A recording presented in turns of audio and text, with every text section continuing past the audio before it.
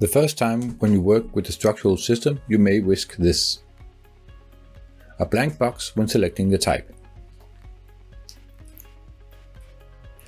In most cases, it is because you use a pre-2019 development library. With the introduction of the structural members in 2019, SOLIDWORKS reworked how the profiles were read. Previously, each profile size had an individual file. Now, the profile is configuration based. In order to get structural members to work, you need to update the development library and ensure that it is configuration based, or use a post-2019 library. Once this is done, you can use the structural members freely.